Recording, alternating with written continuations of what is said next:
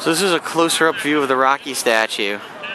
It's kind of annoying because there's these fucking people over here who are just trying to sell you merch of Rocky. So you can't really just stand in front of the statue because they annoy the fuck out of you. But it's pretty cool to see the statue in person after seeing it in the movies for so many years. Now it used to be at the top of these stairs over here, but I guess what happened was for some reason there was some controversy. Either the movies were getting too old or they said, oh, it's not a real historical monument because Rocky's a movie. And so they moved it to outside of some stadium, and then they moved it back here, but they said they can't put it back at the top of the stairs, so they put it here. I don't know why. There's some weird story behind it. But anyway, that's the Rocky statue. Pretty cool.